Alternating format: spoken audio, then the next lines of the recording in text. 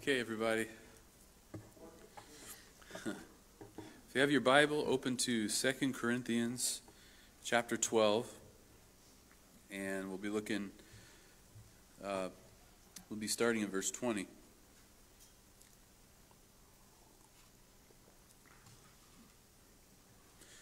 Now, as we've looked at for a number of weeks here in our study of 2 Corinthians, Paul was forced to defend himself in Corinth against all the slander and lies being told about him by false apostles in the church. And from chapter 11, verse 22, all the way through chapter 12, verse 19, where we ended a few weeks ago, verse 19, Paul laid out his apostolic credentials, proving to them by his sufferings for Christ and the gospel, by a vision he had of heaven's glory, by the signs of an apostle that were accomplished through him, that the church in Corinth had witnessed, and by his Christ-like love and selfless example before them, that he was the real McCoy, a true apostle of Jesus Christ. But as he concluded in his defense in verse 19 here of chapter 12, where we left off last time, he let them know that he wasn't defending himself because he felt he needed their approval or to be justified before men. As he said, if you look at verse 19 again, here in chapter 12, 2 Corinthians 12, he said again, "Do you think that we excuse ourselves to you? We speak before God in Christ." Paul knew that the audience that mattered most was God, not man. And so he didn't embark on this lengthy defense of himself and his apostleship before the church in Corinth because he wanted the praises of men. No, he did it because, as he said it in the rest of verse 19, he said, "But we do all things, beloved, for your edification." You see, Paul's great concern was to see the church in Corinth become spiritually healthy and built up in their faith in Christ. But that would never happen under the leadership of false teachers and false apostles. And so in order to protect his credibility that the false apostles were seeking to destroy, Paul reluctantly, as we've seen, spoke up on his own behalf in order to expose these men claiming to be apostles for the frauds that they were and bring the church back under his leadership and the sound teaching of God's word and the truth of the gospel. And so Paul's motivation was their edification. I tried to say modification. I was making up a new word. You guys are hearing it for the first time, aren't you? Modification, that's fun. No, motivation was their edification.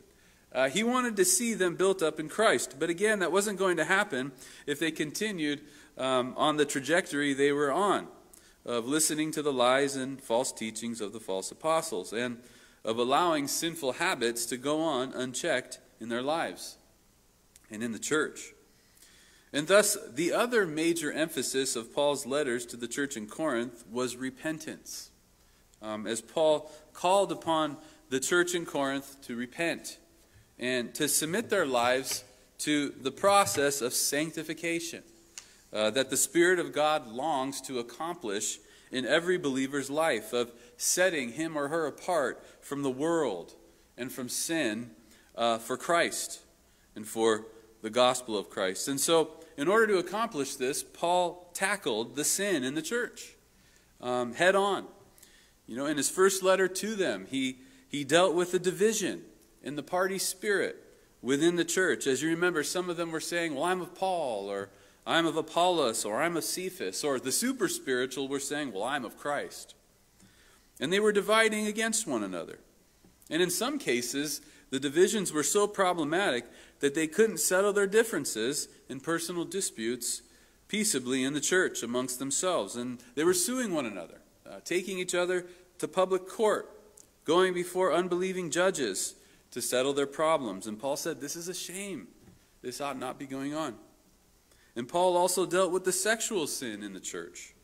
And he gave instructions concerning marriage and divorce, and addressed the abuse of Christian liberty, as some of them were using their liberty in Christ as a license for the flesh and for sinful living, and with no care or concern for the welfare of other believers. And so Paul had to stress the theme of repentance because repentance is essential to being rightly related to God. Did you know that? Repentance is essential to being rightly related to God. Jesus in Luke chapter 13 verse 3 said, "Unless you repent, you will perish." It's the Lord Jesus Christ himself. And you know, just as I had to repent when I initially came to Christ for salvation and forgiveness, so must I continue to do so daily if I am to grow in Christ. Repentance is a lifestyle for a Christian. John MacArthur said, like faith, repentance is not a one-time act at conversion, but is characteristic of living the Christian life. I like that. Listen to John the Apostle, 1 John 1:8 and 9. He said, "If we say that we have no sin, we deceive ourselves, and the truth is not in us. If we confess our sins, he is faithful and just to forgive us our sins and to cleanse us from all unrighteousness." And so the Christian life from start to finish is a life of constant repentance and acknowledgement of sin before God, as we seek daily to turn away from those things that displease God and grieve his Holy Spirit. And again, it's a daily thing. Now let me say this also about repentance. Repentance and penance are not the same thing. And this is important for us to understand, because many people, due to the influence of Roman Catholicism upon them, have a false perception about repentance and think that all that it really is about is going to confession before a priest, saying a few Hail Marys, doing some works of penance that the priest has prescribed for me, as if I could atone for my sins anyway, by any work that I might do. I cannot. Only the blood of Christ can atone for sin before God. But you see, many people think that if they do these things that I just mentioned, that all is well, the slate is clean, I've repented. But the problem with that is number one, there's no work or religious ceremony or prescription that can atone for sin. Well, again, only the blood of Christ can atone for sin. Number two, you could go through that entire ritual without having any real sorrow, remorse, or change of heart whatsoever towards your sin or towards God, and yet walk away falsely believing that all is well because you've done your works of penance. But again, that is not repentance. You see, repentance happens when the Spirit of God brings to your attention those things that you have done, and those things in your heart and in your mind that are offensive to God and that are against his holy law, which in turn causes you to mourn over those things, to detest those things, to confess them to God, and then ultimately to turn away from them. That is repentance. You see, repentance always involves a change of both the heart and the mind, which then in turn affects the will and then the whole course of my life away from sin and towards God. That's repentance. Jesus gave a parable on this. It's called the parable of the Pharisee and the tax collector. Jesus said 2 men went up to the temple to pray. One was a Pharisee, the other a tax collector. Now the Pharisee rushed right in. God, I thank you, I'm not like other men. I fast twice a week. I give 1/10 of all I possess. Thank you, he said, that I'm not like this tax collector over here. But the tax collector, he stood at a distance.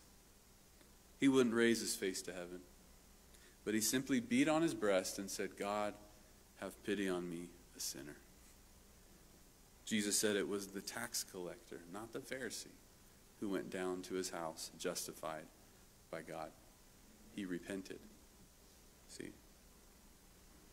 Now, repentance is essential. And it is the evidence of true conversion and genuine faith in Christ. And let me say also this. one of the truest tests that a person has repented and understands what it is to repent is that they no longer place their trust in things like penance and religious ceremonies, but have learned to say with the hymn writer, "Nothing in my hands I bring, simply to thy cross I cling." You see? They understand that it's faith and faith alone in Christ and what he has done for us that saves us. Now let me say this also about repentance. Scripture knows nothing of a repentance that does not involve turning away from sin. Let me quote to you from Isaiah 55, verse 7. Listen to what the prophet declared there. Isaiah 55, 7. Isaiah said, "Let the wicked forsake his way, and the unrighteous man his thoughts. Let him return to the Lord, and he will have mercy on him, and to our God, for he will abundantly pardon." Now, don't miss the prerequisite to receiving God's mercy according to the prophet, to receiving a pardon for your sin. As we just read, let the wicked what? Forsake his way. The unrighteous man, his thoughts. Let him return to the Lord, and then our God will abundantly pardon. Notice that. You must repent. You want mercy, you want forgiveness, you want salvation, you want God's blessing, you want peace in your heart and in your conscience, you must repent. This is the message of the entire Bible. It's everywhere. But sadly, it's a message that is so often ignored and is very seldomly understood and taken to heart, even in the church. As how many people today think that somehow the terms of the gospel of Christ do not apply to them? Or that repentance in their case is optional, or that they are exempt. Is not this the rationale being used by so many who have gotten caught up and trapped in the gay lifestyle today? That repentance for them is not necessary, and that they are exempt and are accepted as they are in their sin because, as they claim, they were born this way. Even though the Lord Jesus Christ himself has declared, unless you repent, you will perish. But this is a message that so many refuse to listen to and to apply to their lives. They kick against it. And even in the church, people kick against it. And Paul feared that this was the case with the church in Corinth, and that the message of repentance he had so stressed upon them was falling on deaf ears. As he said, if you look at here in chapter 12, verse 20 and 21. As he said here, verse 20, "For I fear lest when I come I shall not find you such as I wish, and that I shall be found by you such as you do not wish, lest there be contentions, jealousies, outbursts of wrath, selfish ambitions, backbitings, whisperings, conceits, tumults." Verse 21, "Lest when I come again, my God will humble me among you, and I shall mourn for many who have sinned before and have not repented of the uncleanness, fornication, and lewdness which they have practiced." Paul feared that when he came to visit them again, he would not find them as he wished, that his message did not penetrate, and that sin would still be running rampant and unchecked in some of the members of the church. And Paul said as a result, they would find him to be in such a way that they did not wish. Paul would not wink at their sin, because God would not wink at their sin. God doesn't wink at our sin. You must repent. This was the message of John the Baptist, the forerunner of Christ. It was the only message he preached. Repent. Get ready. The king's coming. But they weren't ready at his first coming, were they? The majority rejected him. You know the same thing's going to happen at his second coming.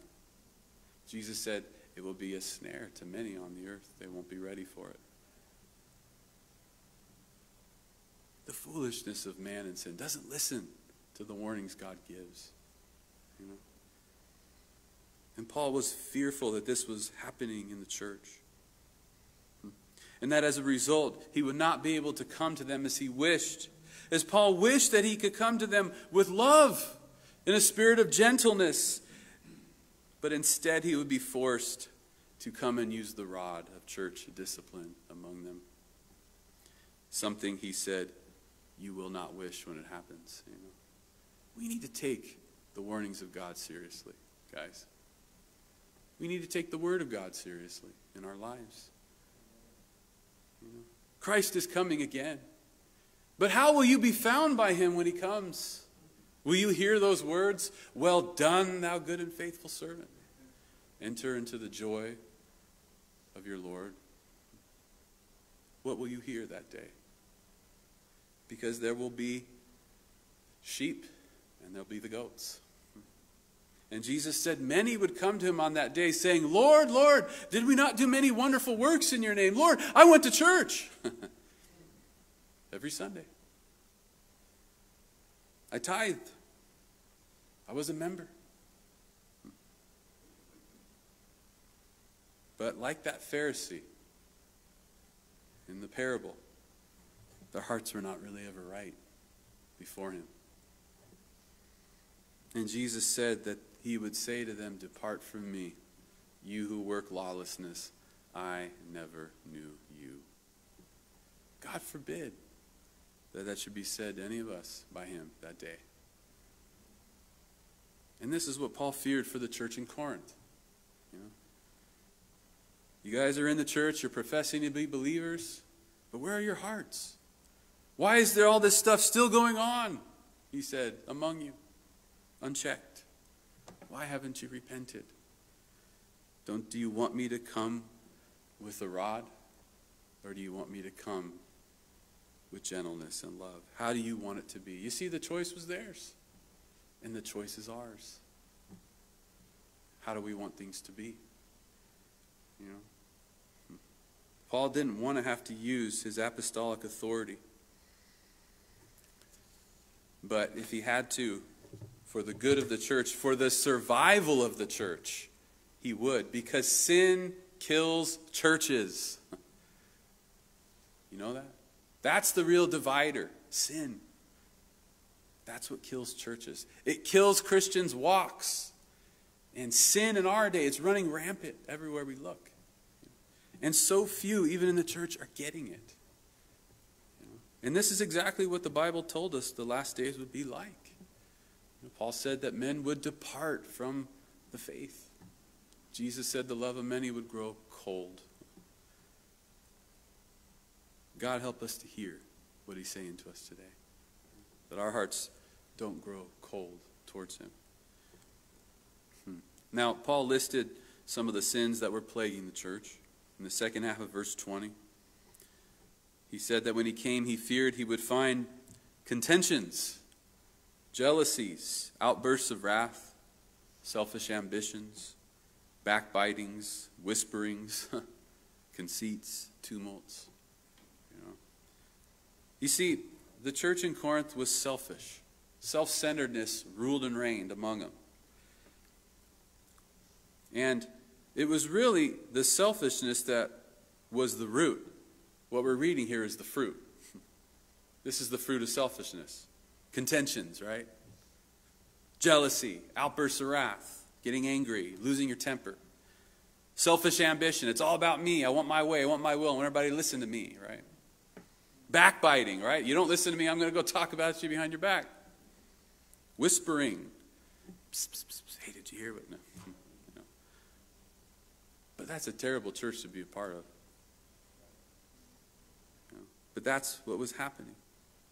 And when self is on the throne, that's what you get. But when Christ is on the throne, you get something much different. Well, selfishness wasn't the only problem. As Paul also mentioned the sexual sin that was present in the lives of some of the members of the church, as he spoke at the end of verse 21 of the uncleanness, fornication, and lewdness which they have practiced. And apparently, we're still practicing. Now, the Greek word for fornication here is porneia, from which we get our English word pornography. And it refers to any sexual act outside of the marriage covenant between a man and a woman. And oh, how immoral and marked by fornication our society has become. And sadly, this is true also of so many in churches today. Fornication, uncleanness, lewdness. And Paul feared that when he arrived in Corinth also, that he said God would humble him among them. You know, that could also be translated humiliate. As Paul would be humiliated to see this church that he had planted, he had cared for, and whose lives were supposed to be living epistles of Christ, still marked by unrepentant sin. This would be a cause, he said, of mourning, deep sadness for him. And he was anxious about it, as any pastor worthy of his calling is. John said, I have no greater joy than to see my children walk in the truth, talking about the Christians he pastored. But on the flip side of that, I have no greater sorrow, a pastor could say, than to see the people living in sin and not getting it. And so I think Paul partly was dreading his next visit to Corinth. And you know, this is such a human text right here. The humanity of Paul just spills out all over 2 Corinthians. He shares his feelings. He shares his struggles. He shares what he's going through. It wasn't easy. Part of him was dying inside as he tried to reach this wayward church. But you know, in behaving that way, Paul, and in his call to the church to repent, in many ways mirrored and echoed the Lord Jesus Christ himself. And you know, in the book of Revelation, Jesus had John the Apostle write 7 letters to 7 different churches, in which he repeatedly called for repentance and warned of the consequences if they would not. To the church in Ephesus, after commending them for their labor and patience, he said this in Revelation chapter 2, verse 4 and 5. Nevertheless, I have this against you, that you have left your first love. Remember, therefore, from where you have fallen, repent and do the first works, or else I will come to you quickly and remove your lampstand from its place unless you repent. That's Jesus to the church in Ephesus. Now listen to the church in Pergamos. After commending them for not denying him or denying his name, he said this, Revelation chapter 2, verse 14 to 16. But I have a few things against you, because you have there those who hold the doctrine of Balaam, who taught Balak to put a stumbling block before the children of Israel, to eat things sacrificed to idols, and to commit sexual immorality. Thus you also have those who hold the doctrine of the Nicolaitans, which thing I hate. Repent, or else I will come to you quickly and will fight against them with the sword of my mouth. That's what he said to Pergamos. To the church in Thyatira, after commending them for their service, said this, Revelation 2, verse 20 to 22. Nevertheless, I have a few things against you, because you allow that woman Jezebel, who calls herself a prophetess, to teach and seduce my servants to commit sexual immorality and eat things sacrificed to idols. And I gave her time to repent of her sexual immorality, and she did not repent. Indeed, I will cast her into a sickbed, and those who commit adultery with her into great tribulation, unless they repent of their deeds. Are you hearing this over and over again? Unless you repent. Unless you repent. Here's what's going to happen.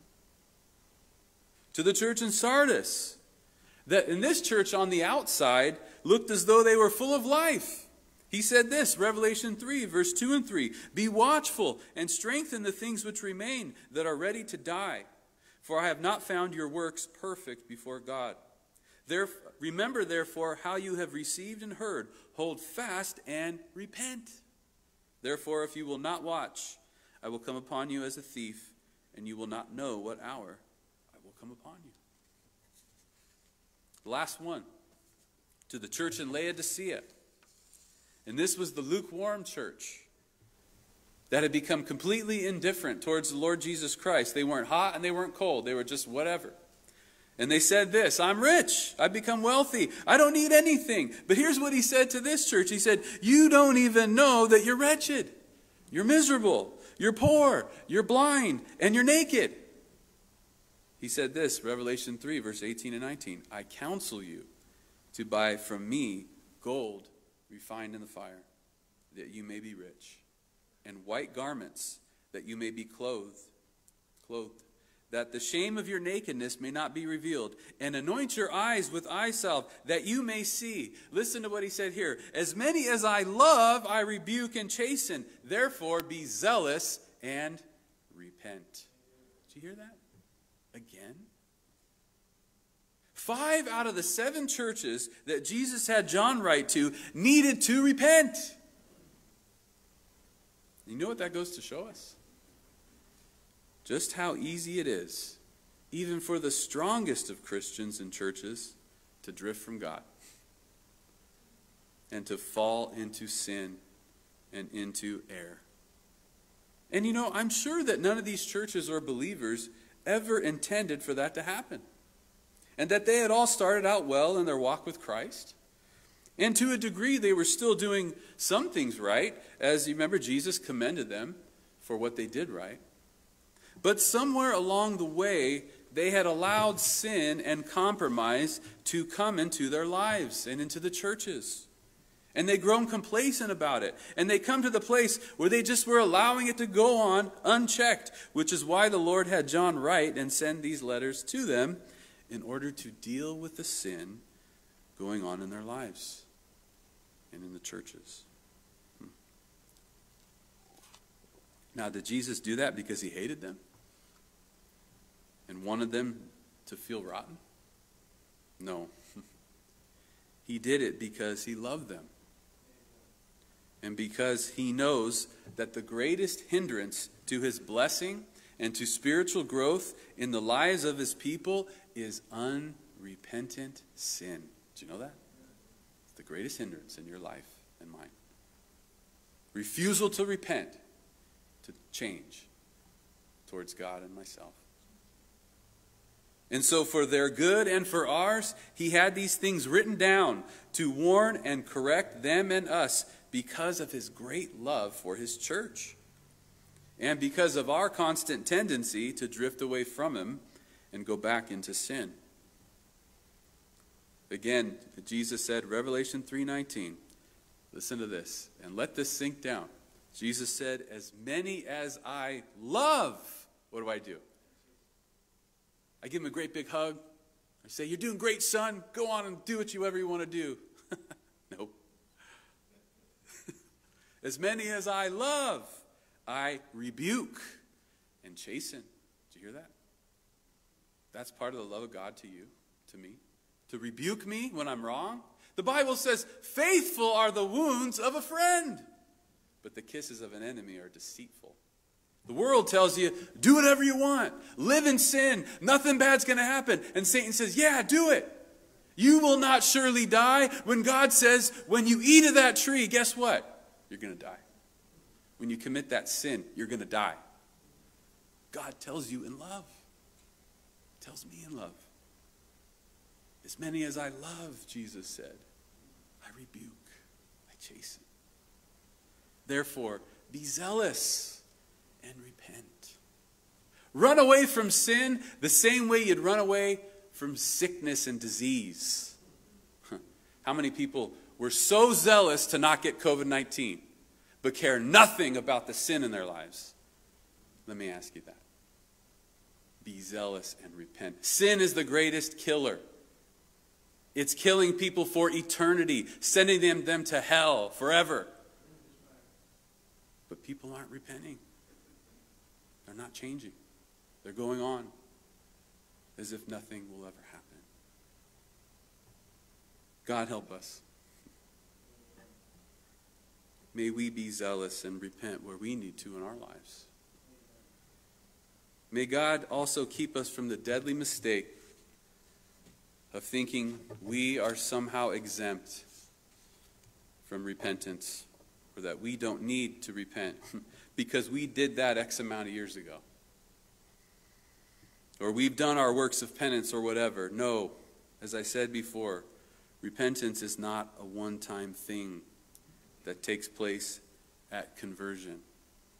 But it is the lifestyle of every believer in Jesus Christ. It's a lifestyle. And you know, I don't care how long you've been a Christian, how long you've been in the church. You will never reach a point in this life where you have no need of repentance. Did you know that? Never. I'm always repenting. I'm daily repenting. I'm daily asking God to help me, to change me, to soften my heart, to cleanse me of my sins. May God help us to keep short accounts with Him. You know, lest we become like the church in Corinth and these other churches in the book of Revelation our Lord addressed. Lest we become callous, lest we become accustomed to sin, and lest we fall into the dangerous position of receiving ultimatums from the Lord. As the Lord said to these churches, if you don't repent, I'm going to come and I'm going to take away your lampstand. I'm going to remove my blessing from you. In fact, the church in Laodicea, he was on the outside knocking on the door to come in. May God keep us from such a place.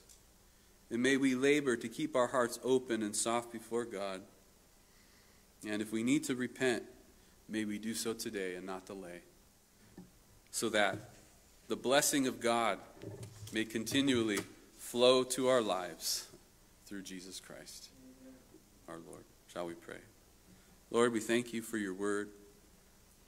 Lord, we thank you that you are the God who tells us the truth, Lord. As you said to the church in Laodicea, as many as I love, I rebuke and I chasten. Be zealous and repent. Lord, we want to repent. We want to walk rightly with you, individually and as a church, Lord. We want our hearts to be soft, Lord. We want to be open to your voice, what you're saying to us, Lord. We don't want it to be said of us that having eyes we saw not, having ears we heard not, Lord. May we not be unbelieving, but may we be believing, Lord. I ask this in your name, Jesus. Amen.